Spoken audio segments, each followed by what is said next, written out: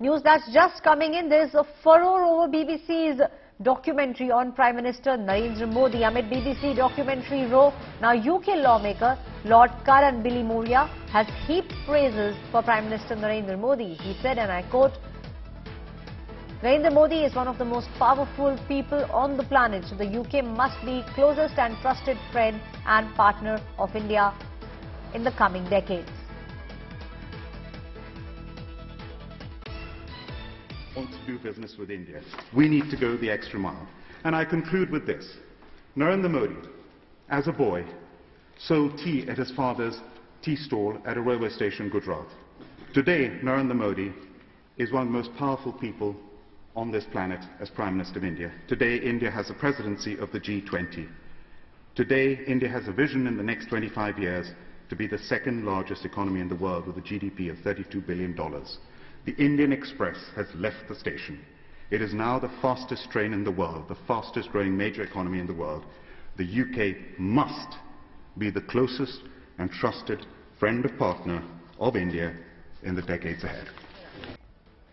My colleague Ashutosh is now joining me on the story. Ashutosh, we did see the kind of documentary that has come out, but now one lawmaker from the UK is praising Prime Minister Narendra Modi.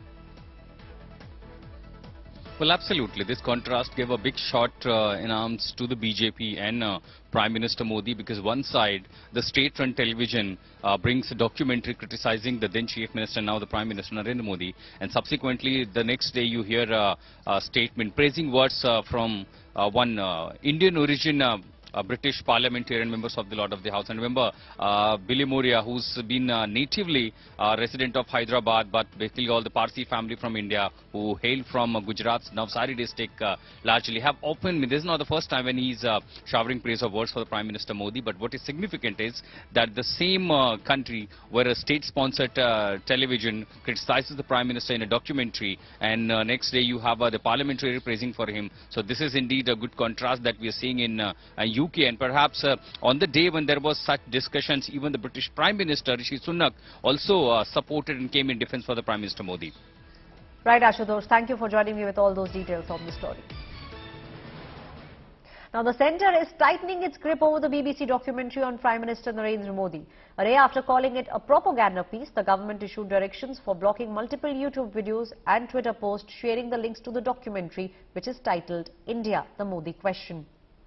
The centre claims the BBC report undermines the sovereignty and integrity of India and raised questions on the authority and the credibility of Supreme Court, among other agencies. Now, the move by the Ministry of Information and Broadcasting immediately attracted strong criticism from the opposition.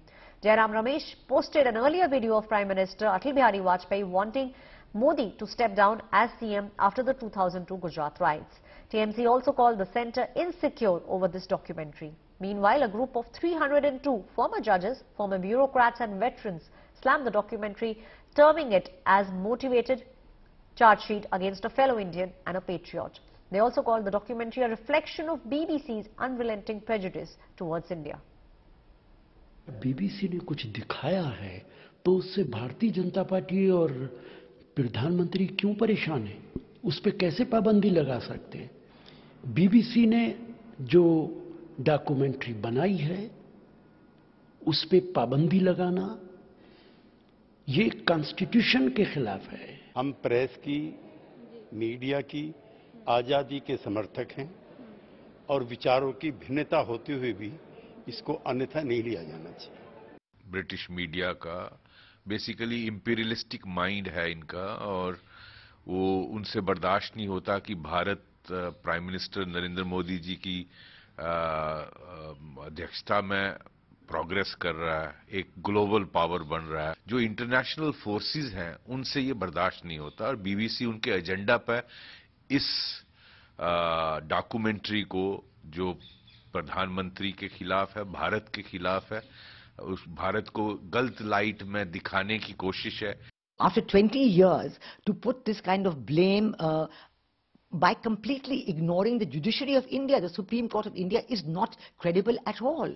In fact, BBC has completely destroyed its credibility by bringing about such a documentary.